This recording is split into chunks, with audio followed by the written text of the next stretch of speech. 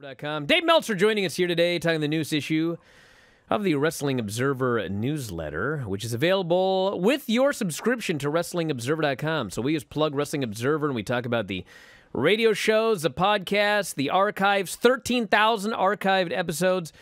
Well, when you sign up, you also get the Observer. And I think we're still at about 40,000 words weekly, which means... More than that these last few weeks. Yeah, you basically read 2 Observers, and it's like reading Death of WCW. So if you like reading, boy, have we got the newsletter for you. Boy, there's a lot the last 2 weeks. This has been an incredible stretch of news for sure. Well, the first thing I want to ask about quickly is at the beginning of every Observer, there's the match of the week. And I note that the match of the week here is Jon Moxley, Bryan Danielson. So... I presume that means that you thought that was a better match than Shingo and Ishii. Yes, I guess that would mean that. All right, we're on the same page there. If you're looking, I mean, I'll tell you what. When it comes to match of the week, I had a really tough time between that, the Young Bucks match, Shingo and Ishii. I thought was just below those two. Honestly, I thought the Punk match with MJF was below that, but to the readers, the Punk and MJF match was actually voted the best match of the pay-per-view. Wow. Yeah, but that pay-per-view had a lot of candidates for best match. You know, it was down when that Jericho and Kingston match and Hangman and Adam Cole match is like your whatever it was, 4th and 5th best match on a pay-per-view. That sure says something about a pay-per-view, because there are very few pay-per-views that either of those two matches wouldn't win best match by a lot in. Okay, so there are a bunch of stories here this week, but the one everyone's been asking about today involves Cody. What is going on with Cody Rhodes? You know, there's still nothing. I mean, I've heard a lot of rumors, but there's nothing that I really want to talk about until I get more stuff confirmed. But I think the basic situation is this. On Monday's Raw show, if he's there, that means he's signed, obviously. If they start an angle with Seth Rollins with somebody, and it's not Cody Rhodes, that means it fell through, at least as far as that goes. Because Cody Rhodes and Seth Rollins was the match that Cody Rhodes was going to debut on at WrestleMania. So there's your answer. I mean, as far as like what he's doing, we don't know. I mean, that match was considered for sure. It was on the list, but then there was a snag in the negotiations, and I don't know where the snag, you know, where things have come. Obviously, they've probably talked a lot since it first was a snag. So we'll see Monday, I guess, or maybe we'll find out before Monday. But I would say Monday at 10 o'clock or at 11 o'clock when that show's over, 11, you know, you'll know you'll know if he's in. If they do nothing with Seth at all on that show and don't lead him to a direction, that tells you that they expect him, but he wasn't there. And obviously, you know, if Seth goes with somebody else, then you know that they've given up on him for right now. And obviously, that would mean that yes, given up for right now. So for right now, there's nothing. This would all be about Monday. Is all about whether he's facing Seth at WrestleMania. It doesn't mean that like. If Seth, starts feuding with whoever, that he's like not coming into the company. This is just strictly for WrestleMania build Monday. Right. And there's there's no guarantee of anything. I mean, like people go like, well, could he go back to AEW? You know, of course he could. He's a star. Nobody's turning away stars right now unless there's like political reasons. You know, I mean, as far as you know that they can't come in. I mean. We're in a very competitive wrestling environment, and Cody Rhodes is a very valuable person, even though some people don't want to hear that. And both sides would love to have him for that very reason. Well, Dave, I guess the other big news of the day is William Regal's status, which has been talked about ever since his promo on Wednesday. You wrote a little bit about it in a newsletter this week. And apparently a little bit before the show, William Regal responded to some things on Twitter, I guess, as well, talking about the rumor mill and gossip about his health. Can you kind of shine a little bit of light on what you know about his condition right now and anything about that promo that was done on Wednesday? Okay, so he will have a show. He did an interview with Chris Jericho that's going to be released on this coming Wednesday, and he goes very much into detail on, you know, what has happened to him. I mean, there's people who know stuff that happened a couple years ago, but that really, I don't know how much it got out. I mean, some of it did, but he goes into detail on that, and also I'm pretty sure he's going to go into detail on the stuff that a lot of people do know from way back, when he had the other issues and everything. So that's the basic situation. He said that he's healthy now, even though he did go on the air and say, I'm not long for this world. But he said he feels the best he's felt in a long time. But the show goes into detail on all of his health issues. And from what I was told, it's a lot of details and it's a lot of stuff that has never come out. So that's the story. So also we have the lineup and a lot of talk about WrestleMania. And in the new Observer, WrestlingObserver.com, you do note that Austin has been upping his cardio of late. So I have a question for you. Yes. So it sounds like ridiculous on the surface, but when you think about it, it's actually not that ridiculous in a lot of ways, I think.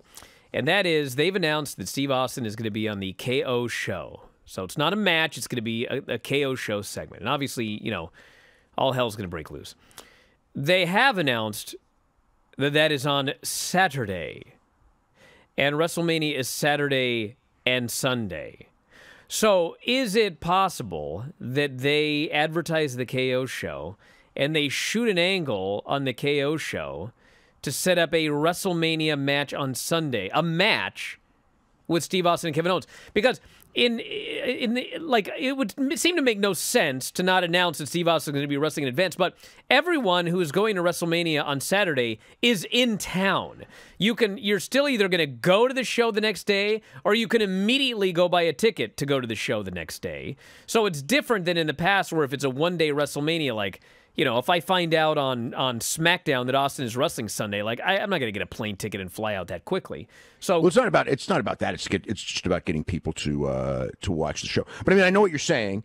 And is that a possibility? I mean, I don't want to say, because I say it's a possibility, then people go, "Oh, this is what you're saying it's going to happen." I don't know. I know that what I know is this: is that it's not going to, like a lot of people think that they're going to do a back and forth talking segment and he'll kick him in the stomach and give him a stunner and that's it. And I suppose it's possible that will happen, but my indication is that they're going to do more than that. And again, I know he's upping his cardio, which tells me he's not going to kick him in the stomach and just do a stunner and that's it. The story we've heard is that he can go for a couple minutes, but I don't think they may do it that way. I mean, the impression I have is that they didn't want to advertise a match because he didn't want it that way. But we will get a physical altercation between the two. Could it happen Saturday and then build for something Sunday? If he's up for it and wants to do a match, 100% it could happen. That's up to, essentially it's up to what he wants to do. I mean, that's been the whole thing. Originally, this was going to be a match. And the whole thing was that he was not comfortable with the idea of advertising a match. I think it's got to do with maybe his own professional pride of, not wanting to commit to something and not having, like going out there and not having a really good match, or people going afterwards, it only went 6 minutes or something, right? So essentially everything is up to him and how he feels. But Dave, who is this for then? I can understand WWE wanting to have the idea of having Austin come back in a match, but if Austin's just announced and people know he's going to do something, which is the stunner, I mean, at this point, was anybody really clamoring to see Steve Austin back? Is any of this for him wanting to do it, or is this? No, this is them trying to put together, you know what I mean? Like the biggest WrestleMania they can, and with The Rock unavailable, Steve Austin, is the biggest star that they could bring back. So it was just like they wanted him on the show. He was always going to do something on the show anyway, but it's like, how much is he willing to do? And then he's going to do exactly what he's willing to do. So as far as the rest of the Mania card, we got 5 matches both nights thus far. And, I think one of the big questions is how long are these shows going to be? And I keep having people tell me, they're not going to be as long as you think. They're not going to be as long as you think. But, it's WrestleMania, and people are flying in, and they're going in those buildings.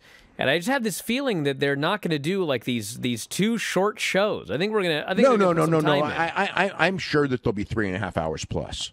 I think the idea Actually, I talked to one of the top guys in the company, and it was actually 3.5 hours was kind of like, because this was before they officially announced it, but remember I told you that they were definitely going to do 2 nights.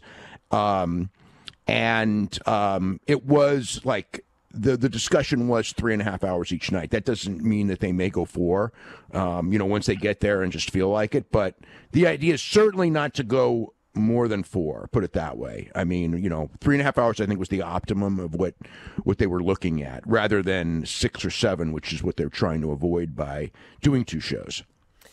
And quickly here, because you can read it yourself in the New Observer, but what's new on Ring of Honor? That's the top story this week. Well, we just kind of go through all the different possibilities. I mean, there's nothing, they're working through everything. They did the sale, as quick as they could, and now they're trying to figure out exactly what they're going to do. And I mean, the key is Tony Khan's going to be booking a show on April the 10th, which isn't very far away, which is going to be a Ring of Honor pay-per-view.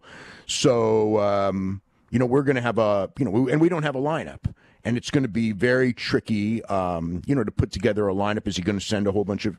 I would presume that there'll be a bunch of AEW guys on the show, just because there's nobody, as in 0 people under Ring of Honor contract. All right, well, hold that thought. We have to head to a break, everyone. Thanks, Dave. We'll plug the Observer when we come back from the break.